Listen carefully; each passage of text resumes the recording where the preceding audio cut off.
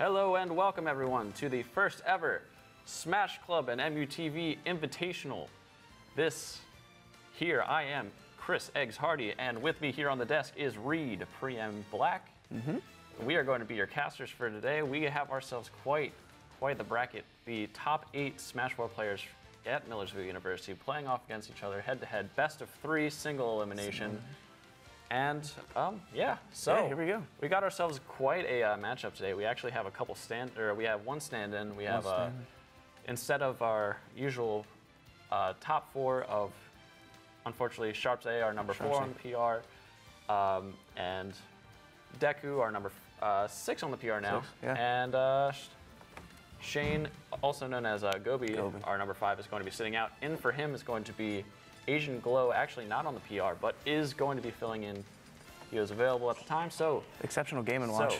Yeah, absolutely. Yeah. But first off, we have ourselves Sovine versus Harambe.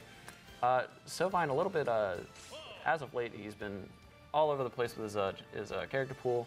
He has pulled out the DK, he's pulled out Mario, I've seen him play Cloud. He's all over the place. Harambe usually sticks to his patented Donkey Kong and Cloud. And so here we are into game 1. We are on Smashville, usually the first starter the starter stage for just about every set. And we are on to charging the limit from Cloud and charging the giant punch from Donkey Kong. Just a bit of a gentleman's charge. And Harambe off to a very commanding lead already. Harambe's already at 100% almost for this Donkey Kong. And limit is on deck.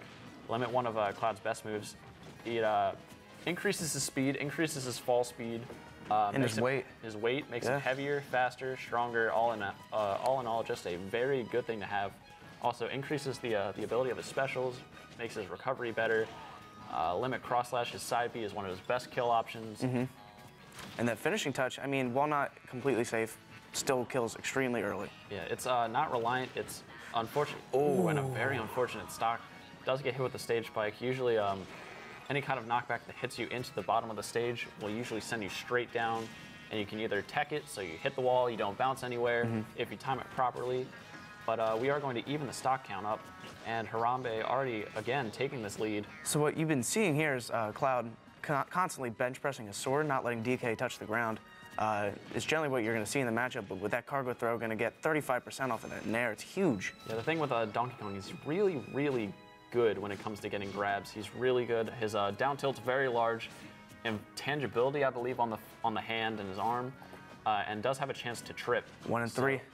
He and there's that finishing touch you were talking about, going to seal the stock at just under 90%. Huge call out from Harambe, getting that. Absolutely, and that was actually quite a commanding game.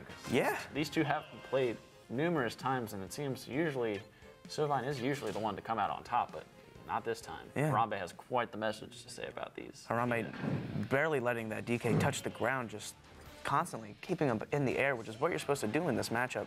It doesn't let DK get those grabs, and doesn't allow DK to work him. Absolutely. So the question is, where do you think they're going to go next? I think Battlefield. Probably. And we're actually back to Smashville. We have a character switch to Bowser Jr. Actually, Morton. Sorry. Yeah, being a little bit more politically correct of the Koopalings, that is Morton. That is Morton, yes. The gray clown car, a little bit of an angry face going on. Not a very happy camper, to say the least. It's probably what happens when you're not a very good character. But yes, I digress. So we are off. It's actually pretty even in percent.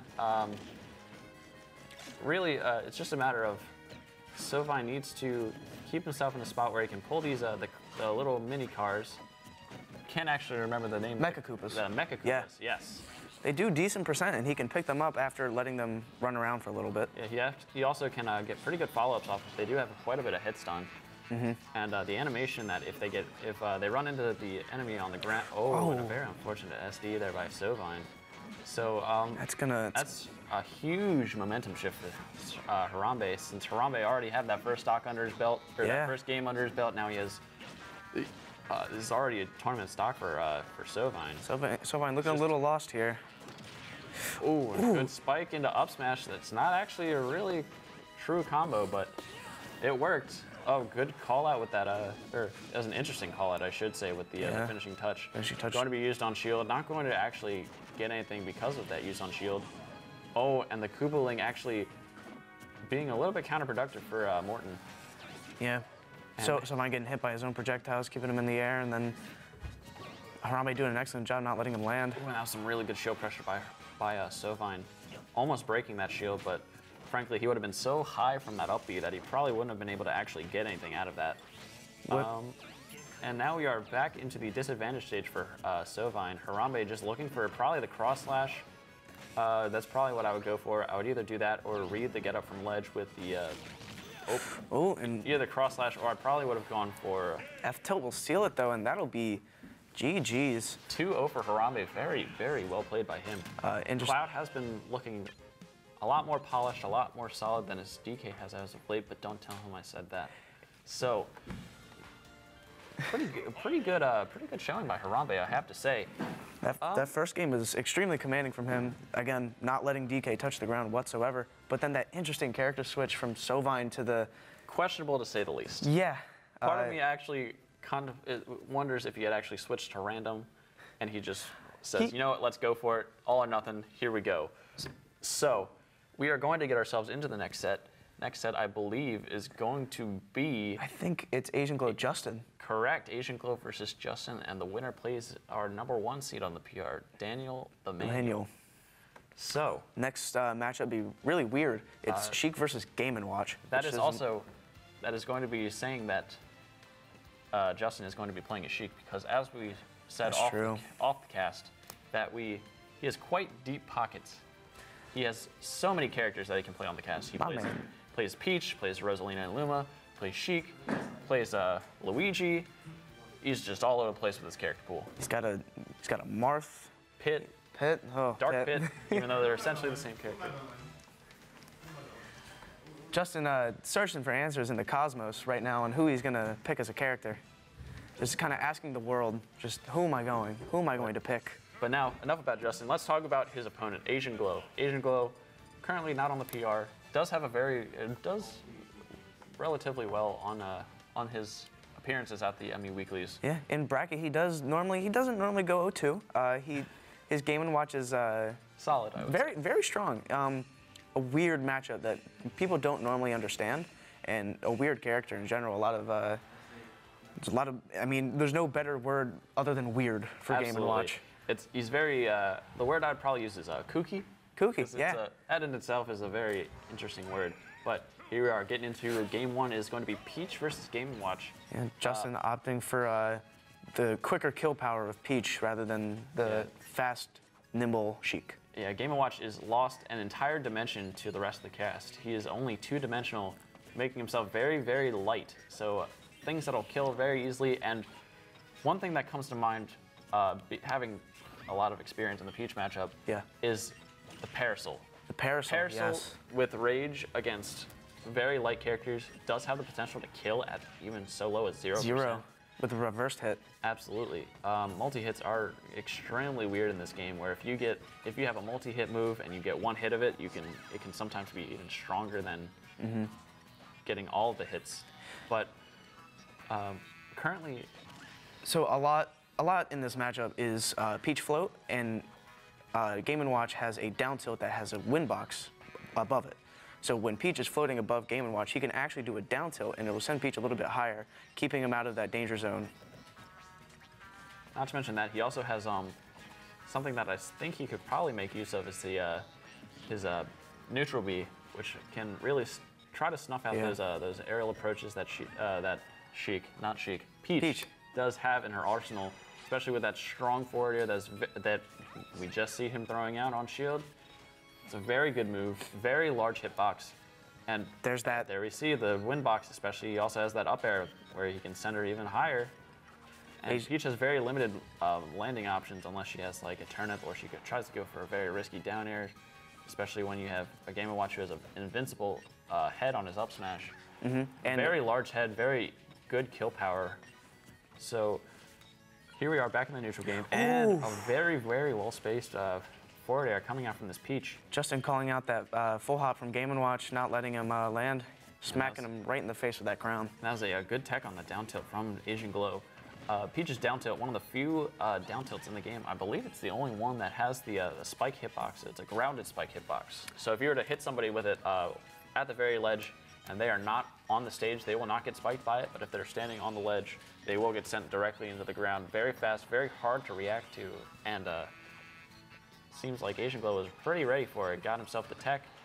Here we go, another edge guard opportunity from Asian Glow, looking for that parachute possibly. And one thing that really shines with Game & Watch is he has a very good recovery. His up B sends him so high up. It is a little, and especially the fact that he can act out of it. And then you see a little bit of Game & Watch tech that apparently a lot of Game & Watches don't usually do very much. If you use the double jump along with the bucket, you do go slightly higher to mix up your recovery. And huge call out from the frying pan that Justin just used there to send Game & Watch almost into that blast zone. And that frying pan, his up smash actually has 3 different instruments that he can use. Right. He either hits him with a tennis racket, a frying pan, or a golf club. Golf club has the longest range, obviously. Oh, not quite going to do that. Quite going to steal it. Justin, an edge guard opportunity, let him back on. Game & Watch with a very good recovery. Call out on the down tilt with the shield, and now we just see how he's going to react. Gets the up, he had a shield. In a situation like this, Asian Glow has to look for a couple grabs and maybe go for potential 9 hammer, which will kill Justin at this percent. Absolutely. And Justin being, it's a very go grab. Forward throws, not a kill throw yet. If he would have possibly rolled past him and got a or ran past him and got a pivot grab, that back throw definitely would have killed. Ooh. Goes for that call out on the 9. Asian Glow scouting for that hammer. He wants it so bad. He's getting all the other numbers out of the way before he can get that 9. This might be. And he gets 2 6s in a row. That's actually something that you don't see very often, considering he has 9 numbers to choose from. So the chances of that, I don't know the math off the top of my head, but it's not likely. Not likely. 1 in 81. Up throw for the, I'm assuming going for a DI mix-up. DI, of course, being a... No, grab F throw will kill at that percent. Absolutely. Game & Watch being extremely light, albeit at 171%, I believe. Correct. So, that was actually quite an even game, it seemed. Up until that last Asian stock. Glow obviously needed to get the jankest thing he could possibly get with the Game & Watch to be able to seal that stock and take that game. But we do see the character switch on the winner's side. Yeah. Justin going for that Marth, and then we have Omega Wily's Castle. Yeah, a stage normally not seen too often in the competitive realm. Justin's going to be looking for those dancing blades that forward, down, forward for that crispy percent. Ooh, going for the last hit down variant. And so now we have an edge guard situation, trying to space himself so that he can get these, he can capitalize off his ledge options with that short hop fair usually. And now here is where Marth shines at juggling, but Asian Glow finding his way down with that down air. Absolutely, he tries to go for the wave bounce on that neutral B. Good up, he had a shield, is going to catch him. A lot of, oh, and there would have been a 9 in the stock. But a little missed space, jumping a tad backwards. Now we just see a dancing blade coming out from Justin every now and then. Asian Glow looking to try and get that up smash. It will kill this percent, and that was very risky for that run-up shield. Marth, as most people know, has a tipper hitbox on his shield, on his sword.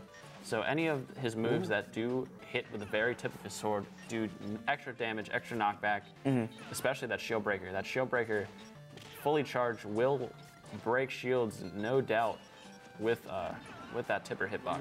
And if Asian Glow had stepped just slightly more, he would have actually gotten hit by that tipper hitbox and then died probably for it, because you're already at that. If you get hit by the tipper hitbox, you break your shield, you're already at the same range for the tipper hit a second time. Ooh, all that down tilt. Down tilt is going to take the first stock, so Asian Glow now in the lead. A lot of just needs to keep the lead and either find a way to time out for 4 minutes, which I kind of hope he doesn't, and just use this stock for as much extra credit as he possibly can. Marth going for a bit of a tumble there with that win box. A lot of Marth's confirms are off of first hit jab, but with a character that this light as Game & Watch, it's going to be hard to get a confirm off of that jab 1. Justin fishing for Dancing Blade, not quite going to get it. That fair sending him off stage. Asian Glow landing with down air again. Oh, landing with the back air on up shield. throw might, Good, perfect shield by Justin. I don't think that up throw would kill yet. I think that Wiley's has a large ceiling.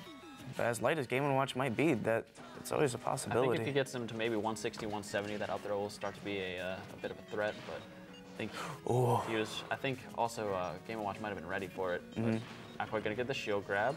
Asian Glow going for the fishbowl instead of the hammer.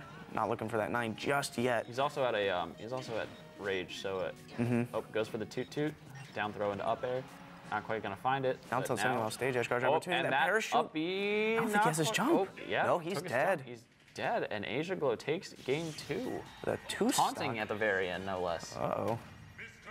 That 2 stock advantage, although Justin did get him to 156, but Game & Watch, that light, unable to get easy kill confirms off of jab 1 for Marth. And we do see game 3, Asian Glow banning the Smash Foe. And we'll see if what Justin seems to want to answer with. Will he stay Marth? That didn't quite work out. Is he going to switch to the Sheik that he's so known for all throughout central Pennsylvania, actually? Right, yeah. Or are we just going to see him stick to Marth? Maybe pull back out the Peach? Who knows? This, again, my man's wearing cargo pants. Got a lot of pockets. So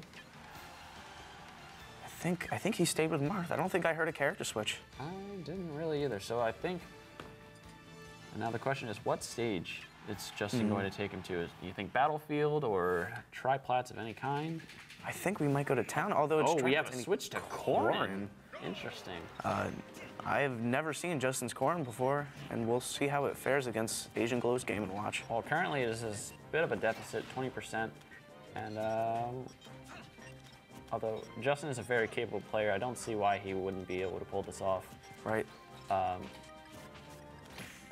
Corrin's neutral is essentially just going to be using that side B, the Dragon Lunge, using the Insta Pin so that he can be able to put him in situations of, is he going to jump in, is he going to jump out, or is he just going to wait it out and not do anything? Yeah. A lot of mixed. When you get your opponent panicking, that's when you really start to win the game.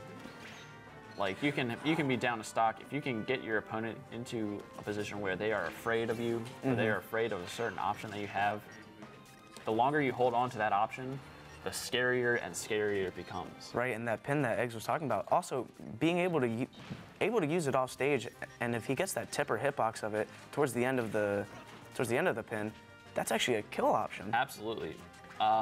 We said with Marth, he has his tipper, and Corrin, another Fire Emblem character, also with a tipper hitbox on both forward smash and side B. The back hit a down smash. And up smash as well. Oh yeah, that's it. So quite a few. And as you saw there, he was able to angle the F smash a little bit downward, can hit off ledge at certain points if they are able to get hit in the 2 frames that they don't grab the ledge. Right. So now we just see, there it is. There's the exact neutral I was talking about, the insta pin into do absolutely nothing, wait for him to see what he does, and then react with an option from there. That win box on that down tilt sending Justin a little high, keeping him in the skies. Asian Glow going to put him in an edge guard situation here. Just wants to get him to a point where he can't land, and he has to take a risky option to try and get down. Asian Glow on the ledge, got to find a way back in onto the center stage.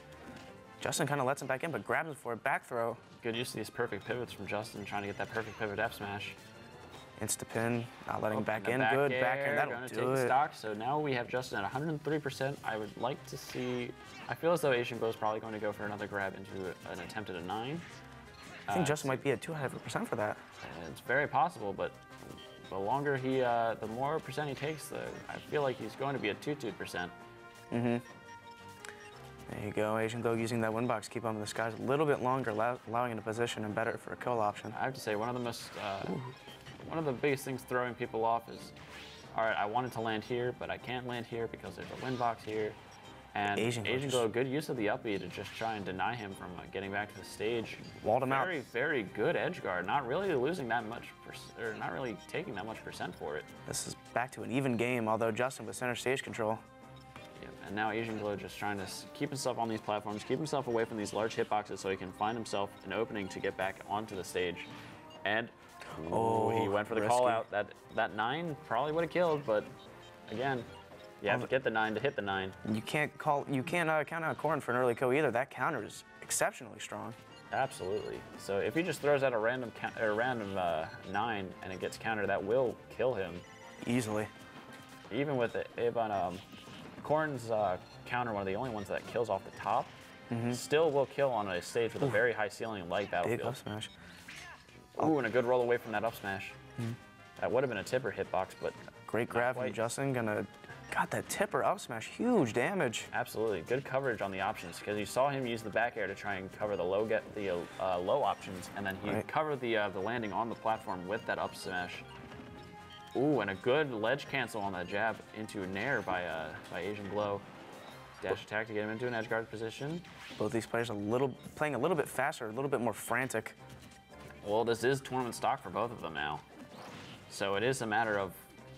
Whoever gets this next stock is out. Absolutely. Well, whoever loses the next stock is out. Right. Whoever gets the next stock gets to move on and face Dan the Man. So I know that Justin has played Dan quite a bit. I don't know if Asian Glow has played Dan, aside from friendlies, of course, very often.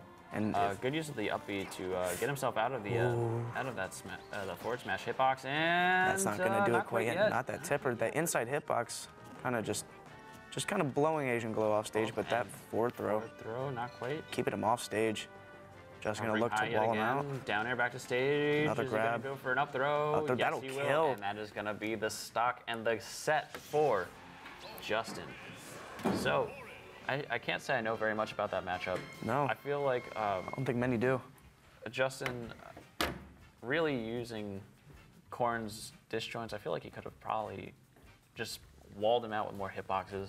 Yeah. But he still ended up getting the stock, still ended up getting the game, still ended up getting the set, and we'll be moving on to the next round to face Dan the Man. But now, we are going to be right back, so stay tuned.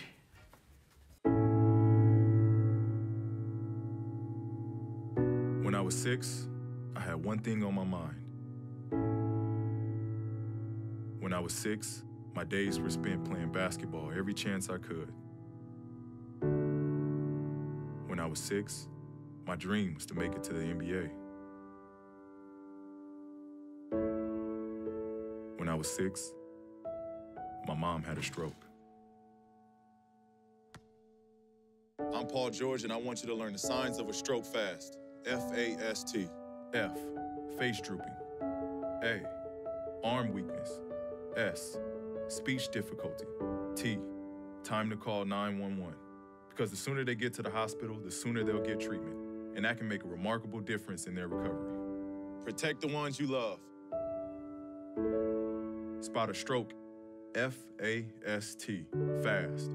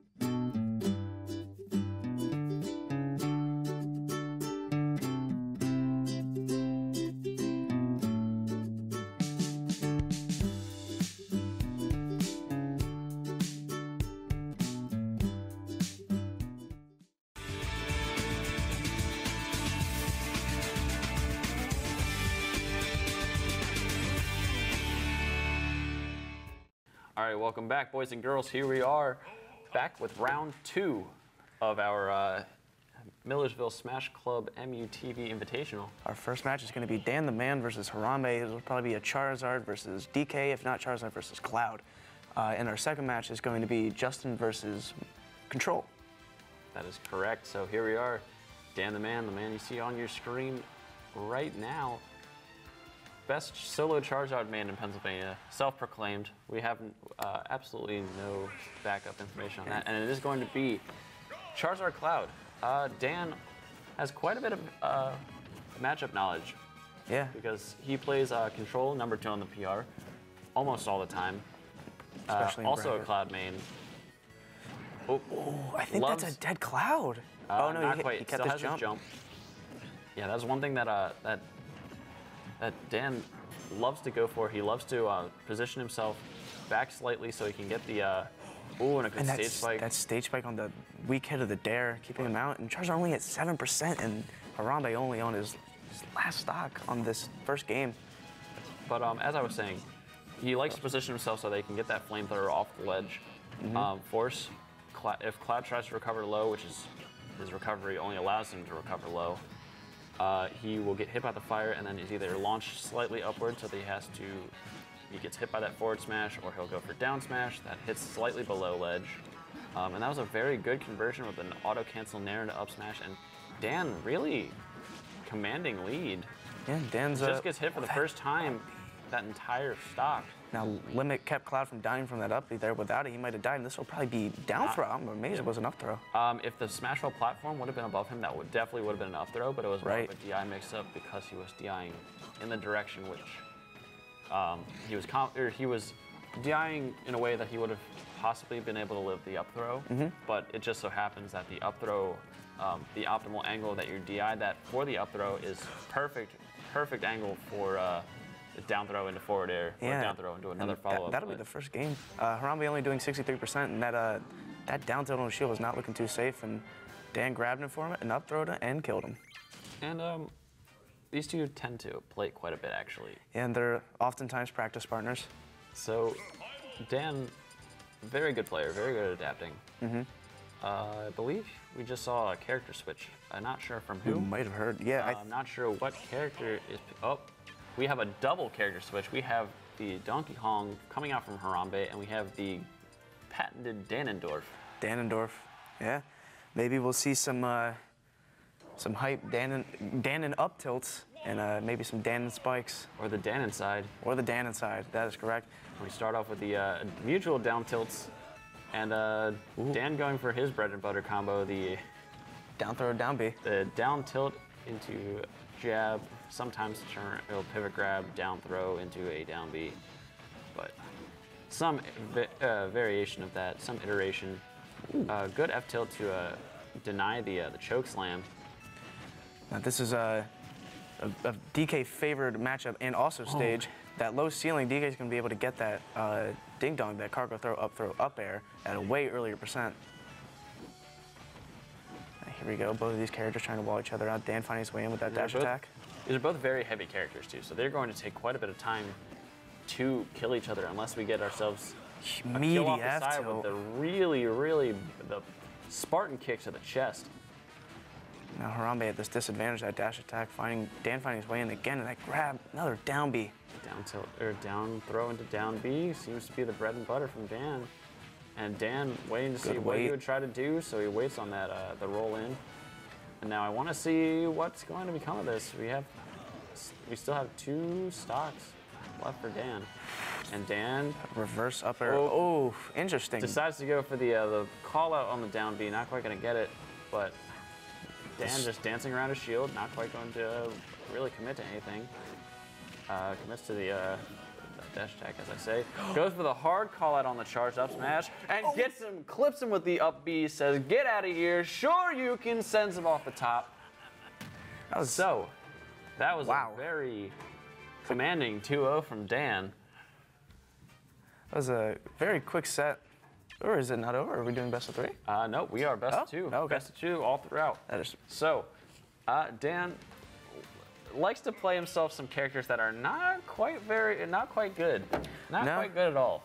Charizard and Ganondorf very low on the tier list, but Dan, just his aggressive, suffocating playstyle, won't let people in, and he just keeps people in that vortex. Yeah, Ganondorf, arguably, he's up in discussion for worst character in the entire game, up there with Zelda, Jigglypuff, King Dedede, all these characters, but Ganondorf among one of them, but still manages to get the win off a character that's so high up as Cloud, but even though that was the Charizard, and the Donkey Kong as well, which is still a very good character, but not.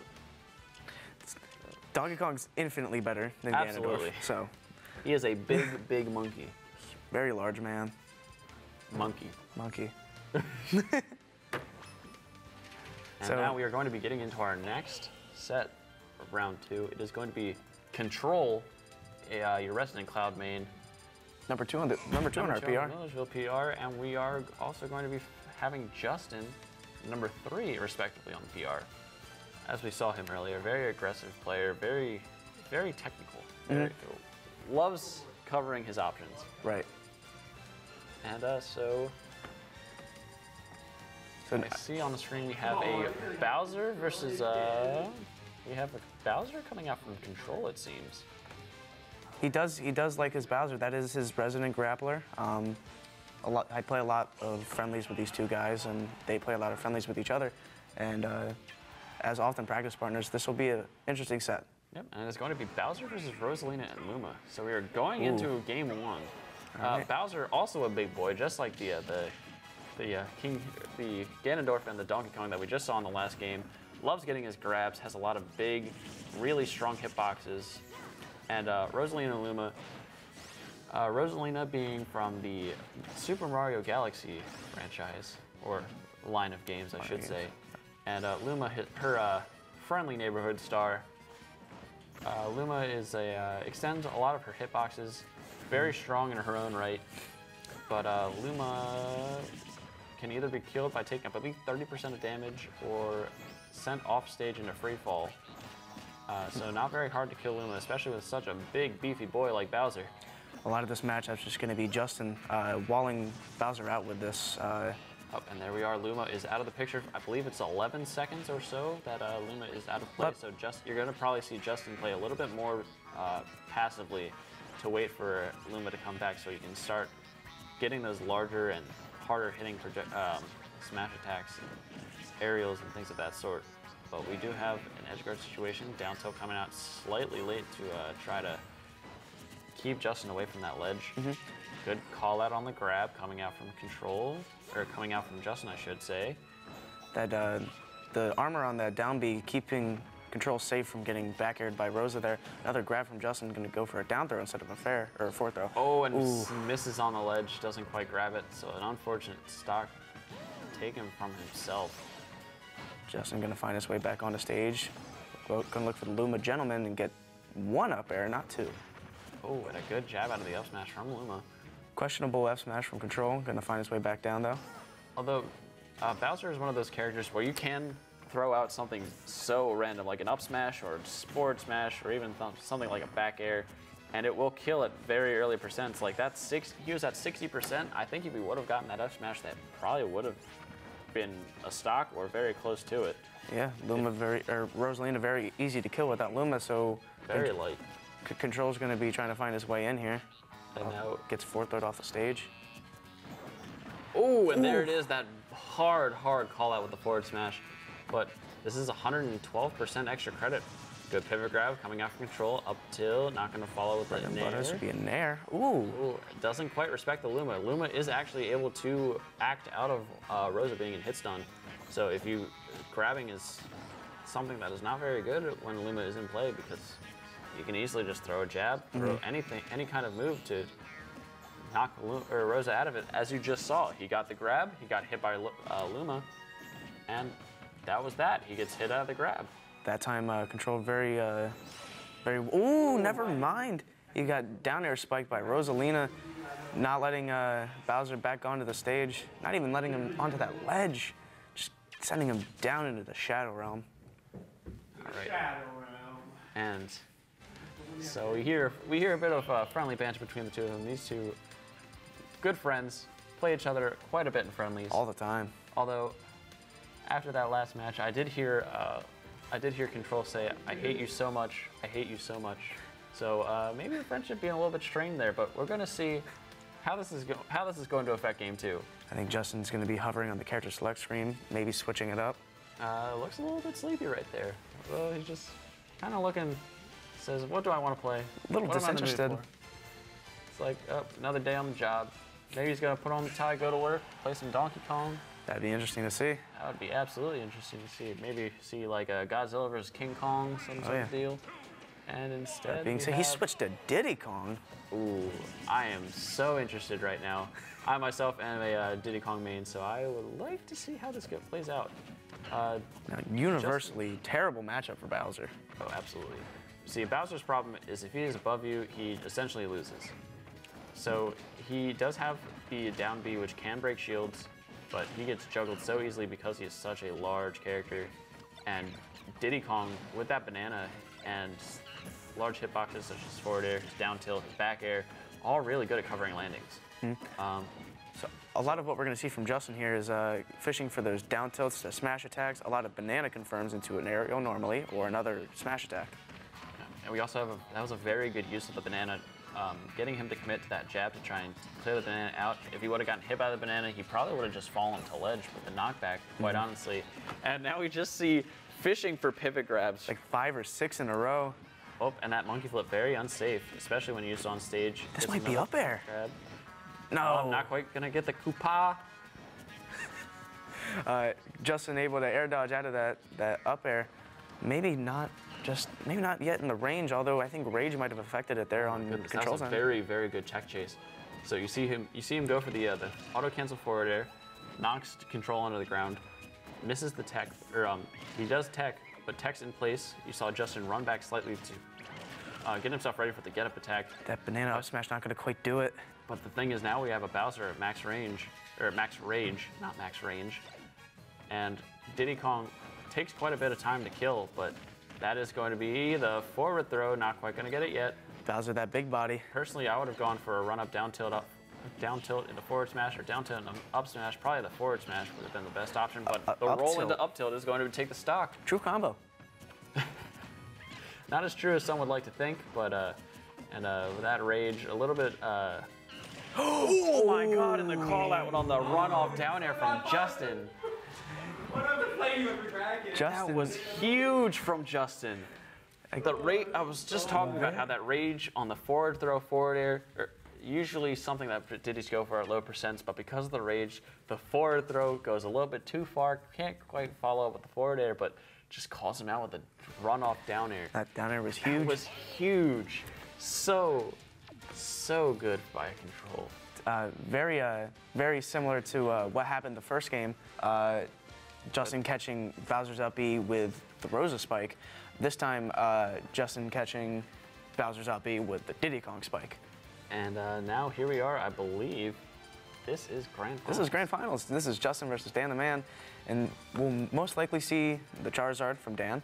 And who knows what we're going to see. The Sheik from Justin. Maybe we'll see the Diddy Kong yet again. This is a very good matchup for Diddy Kong. A lot of his characters fare extremely well against Charizard. That big body, able to combo him extremely well. But the universal matchup we normally see from these two are Sheik Charizard. And we are actually going to see the Sheik Charizard. Not going to go anything too far out. So we are going to be going to Smashville for Game 1 as per usual. So the thing about this, Charizard, as we've said many times in this broadcast, he's a very, very big boy. Dying off the top is not something he does very easily. Dying off the side is usually what is more likely. And Sheik is one of those characters, well, they will combo you into oblivion, but really struggles when it comes to stealing stocks. So we see Justin going for these up tilts into different kind of aerial confirms. Back air is what you just saw there.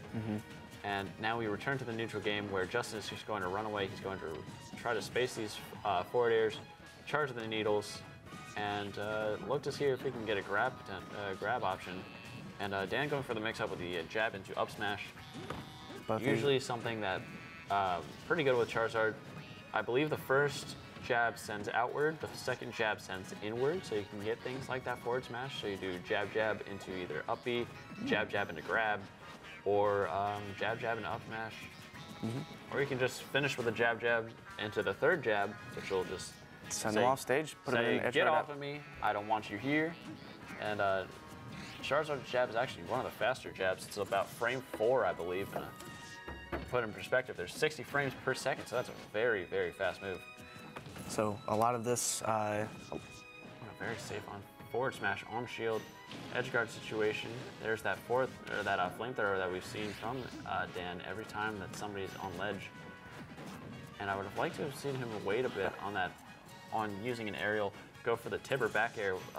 And a good confirm, the needles into bouncing fish, something that most Sheiks usually do for to get those kill confirms.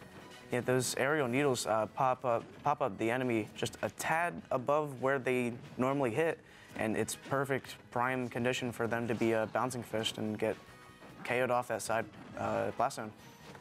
And here we are back on stage. You see Dan running back and forth, trying to get himself in a position where he can either react to where Justin is going when Dan is facing away with him, to hit him with the tip or back air. Charizard, as you can see, for any of you who followed the Pokemon's franchise, he does have the flame on the tip of his tail. That flame, anytime he uses his tail for any of his moves, be it his nair, his back air, or his forward tilt, that flame is going to be a larger, heavier hitting hitbox. There's extra knockback, extra damage, but Dan struggling to get a kill here. We are at even percent. Dan has officially been lapped in percent. That up throw, questionable DI by Justin, but this is a Rage Charizard against a 0% Sheik. So who has the advantage here is hard to say. Yeah, especially with a player like Dan, so formidable in this matchup, and the character. He's a very, very aggressive, also very good punish game, if I do say so myself. And another needles into bouncing fish, not going to kill. That's a very, very thick lizard. Can't say dragon. He's not a dragon. He's not a dragon. That up air almost connecting. And you also have the jab coming out from Justin. If I'm not mistaken, I believe that Sheik's jab is frame 2. It's very fast. It is a very, very fast move. Probably Sheik's fastest option. Oh, and the missed tech into the forward smash is going to seal the game for Justin. Very well played, and I think, if I'm not mistaken, it's going to be some sort of, I feel like he's going to ban either Triplats or Town and City. Most likely Triplats, because with that top platform, it's very, very easy for Dan to get a grab up throw and killing him off the top way quicker. Also, Sheik mostly killing off the top with the Vanish hard read on the air dodge, or the up air. Pretty hard to kill off the top, especially on a stage like Battlefield, where it does have the higher ceiling. Makes killing off the top a little bit harder, especially with a very, very heavy character like Charizard. So I feel like Triplats is probably the best option for the ban. That is taking away Battlefield and Dreamland, but guess not. So it's going to actually be another double character switch of the Danendorf against the Marth. The Danendorf so far is showing more success in this bracket than the Justin Marth has, but we'll see how this goes. Justin, I don't want to throw shade, but he's a very good player. Probably, I would say, a little bit better than Harambe is. So he probably will have a little bit of a better time. Oh my God, and that hard call out with a down angled forward smash is going to steal the stock away right from under his nose. Huge call out from Dan the Man with that meaty, meaty elbow. And so here we see the choke slam. Tries to get the tech chase with the follow-up choke slam, but not quite going to get it. Good tech on the down air. And now we return to the neutral. Dan with a significant lead. I think he wanted to get that down B to miss the platform so that he could hit him, but... Right now, this is where Marth thrives, keeping his opponent in the corner, not letting him back onto the stage, although Dan rolling in. This is the pivot grab. Gonna get punished for it. Up air into back air, sends him off stage, back onto that ledge, and a missed jab, I believe that was, from Justin, is going to get met with that down tilt, a very, very big boot.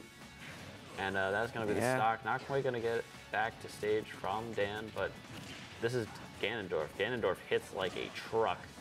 And as I say that, he just takes That was about what? 19% off the fair. 16%? Huge Oh my tech goodness. off the up tilt. And Dan, Goodness, Justin, that was insane. Justin with that amazing, amazing tech off of that up tilt. That would have killed without that tech.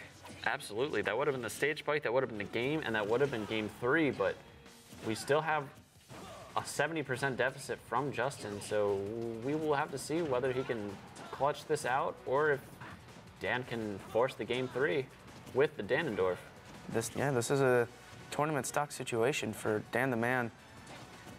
This is a tournament stock situation for Dan the Man, and that meaty fist coming out, sending him off the back.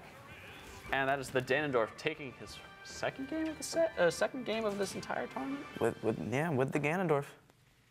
And here we go. Dan with a big old smile on his face. He knows what he did. Can't believe that. That game was, So, yeah. That game was questionable. Justin not looking very amused with Dan's antics. So I feel like we're going to have a little bit more serious of a game for this game 3, considering this is The final technically game. this is winners finals, but because we don't have a losers bracket, we have grand finals, and it's going to be the Danendorf versus Rosaluma. FD was the ban from Dan, so we go to Rosalina and Luma's best stage, which is Town and City. Now, this is probably a harder matchup for Ganondorf to deal with because of Luma. That star going to keep him out, although Dan destroying Luma off the left side there, leaving Justin a little bit defenseless. But again, in this matchup, Ganondorf still struggles. And you see Dan going for the hard call out on that side B with the choke slam. But the thing about the choke slam is that the opponent is standing too close to the ledge. That will be a choke slam, and both players will lose their stocks because Dan will just grab her by the throat and drag her down to the abyss with her, or with him. And the hard call out on the forward smash is going to take Luma out. We've got to do some pretty good shield damage on Justin. And now we see Dan just keeping and a very unfortunate SD. And now we are back on tournament stock for Dan. Dan just throwing out hitboxes in center stage, getting up tilted for it. And the thing about Ganondorf is he has such large hitboxes, and almost all of these hitboxes are going to kill Luma. So it's, apparently that dash attack is going to prove me wrong in that beefy forward air. That'll do it though. Luma's gone again. Luma is dead, and the Nair from ledge going to get that boot to the face to try and call him out. Gets the ledge trump. He is not going to have ledge invincibility for this. Dan doesn't do anything about him. Let's back on. Not punishing for it. Ooh, reads the roll with the down B. Not quite going to kill yet either.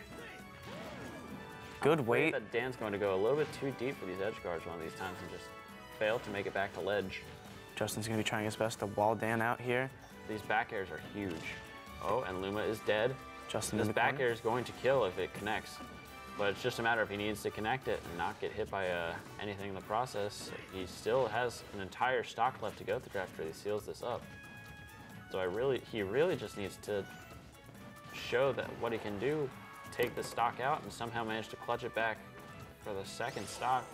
And then if he wants to make it to the end of this. So Good now, call. ooh. And the boot to the back kicks him off the side. And here we are going back to the neutral game. This is that almost killed. So close. I think if Justin got the 2 hits of that, it definitely would have killed. Absolutely. But now we are back on stage, and the gentleman coming from Luma not going to kill. He's a very big boy. Dan. Great grab from Justin, sending him back off stage, telling him no, get off. And these jabs on shield, very good shield pressure. Calling out the roll, down tilt into jab or into dash attack. Luma is dead. So what can Dan do about this?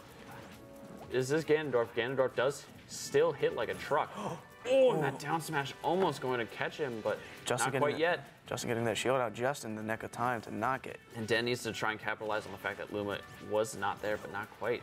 Dash attack, tech roll in, questionable. Although Justin not doing anything, I'm surprised he didn't grab him there. Dash attack going to hit Luma. Luma still living, only 40% on Justin. Justin gets the grab, forward throw. Oh, Not going to take quite. it, that's sick. Although, I'm surprised he didn't down tilt at the ledge there to try and 2-frame, but this is almost 200% on Dan. This is something you don't see And that is Luma's that down tilt gone. was huge, taking Luma out of the game. This would be Max back throw. rage, back throw, not quite gonna kill yet either. Oh my goodness. This is insane. Ganondorf not sitting too terribly pretty at 204%. Absolutely not, and that back throw is will gonna take it. definitely take it, and that'll be Very the good tournament. Very good stock. Yeah. Very good set from both of these players. But Dan with a big old smile on his face.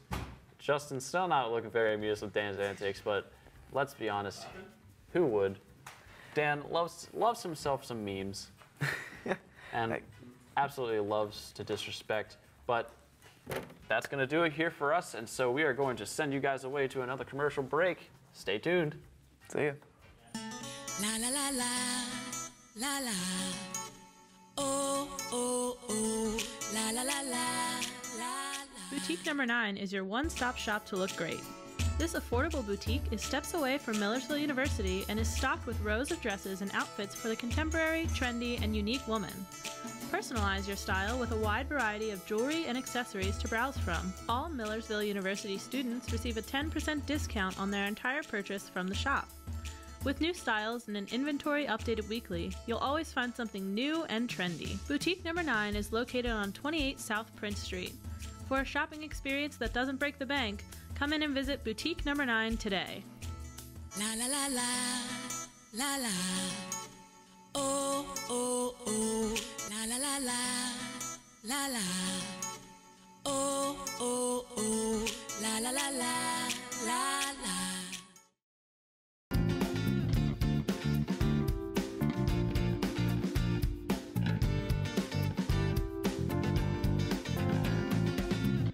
And we are back. Welcome back. We are here with your first ever Millersville Smash Club and MUTV Invitational, Justin. So tell me, Justin, you did it. You won. How does it feel? It feels fine. It was expected, so I can't be that happy about it. Obviously, there's always somewhere more to go. There's always more things to do. So coming from this win, we also have the MU Weekly later tonight.